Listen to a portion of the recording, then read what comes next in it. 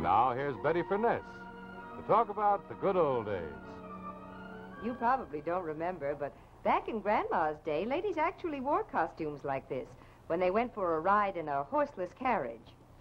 And back in those same days, a New York State farmer named Clarence Timmerman started using the actual Westinghouse electric motor you see right here. And now, after 48 years, he still uses this amazing motor to power his feed grinder, saw, hay hoist, and so on. And just think, this year, electricity will be available to 95% of America's farms. That's why, starting August 26th, they'll be celebrating Farm Electrification Week. Of course, this old electric motor made by Westinghouse is amazing, but the new ones are even more so. Here's a brand new Westinghouse Lifeline motor with the same horsepower, but it's a third smaller in size and weight. And isn't it smart looking? The metal in this clamp is all steel. And watch this one. Now there's real proof that a steel motor is lots stronger than a cast iron one.